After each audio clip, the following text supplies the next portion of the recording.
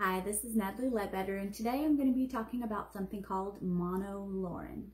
Monolaurin is a form of lauric acid that is derived from coconut oil and palm kernel oil. It is thought to be the primary antiviral and antibacterial compound in breast milk.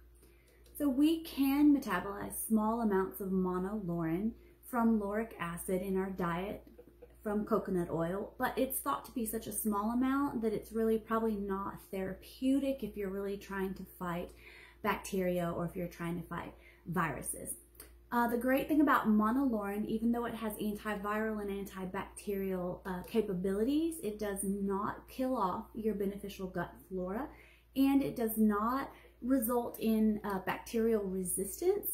So that if you take monolaurin even long term, it's not going to be something that's going to cause the bacteria or the virus to become resistant to it and make things worse over time.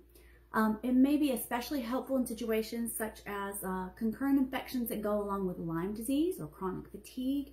In Chinese medicine, we call these latent pathogens. It's where a pathogen or a virus or a bacteria or something enters into your system, and for some reason your body doesn't completely kill it off, and so it lurks inside.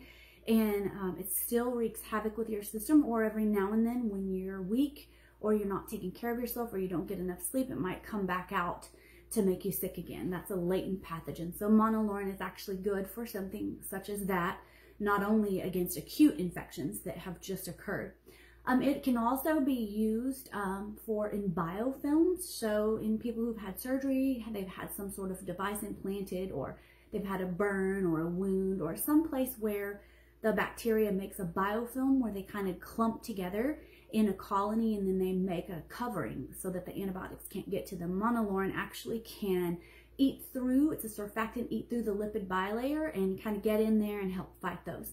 Now, probably what everybody's thinking about right now in this situation is, well, how can that help me right now? Can it help me fight coronavirus or prevent me from getting it? Well, yes, it can be used temporarily to prevent cold or flu or coronavirus or some other sickness. And also it can be used long-term in individuals who have a weakened immune system or who have cancer or for any reason who tend to get sick easier than other people. Those people can actually take monolaurin long-term.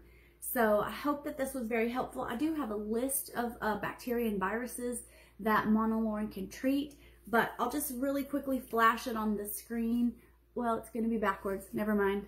I'll read just a couple of them real quickly. Some of the bacteria that it can fight: Listeria, H. pylori, Haemophilus influenza, Staph aureus, Streptococcus, group A, B, F, and G streptococci, gram-positive organisms, and in some instances gram-negative.